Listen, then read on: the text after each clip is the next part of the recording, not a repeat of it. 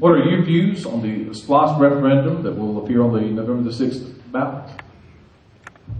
What is my opinion? Yes. I think there's a lot of stuff on there we don't need. And I'll give you an example. I don't believe we really need a new Mathis auditorium. We can't even fill the one we got. The library, how many people gone down to the library and looked to see how many people go there? It's not used as much as what it was intended for. For the very point, how many of us have computers? I use the computers all the time. Anything I want to look up, I can.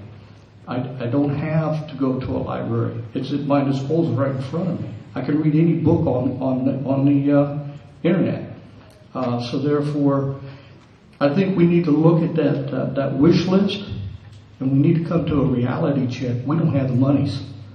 There are more important things, such as the infrastructure needs to be repaired and fixed in this community before we start building nice buildings. Thank you. Thank you, John. Marcus,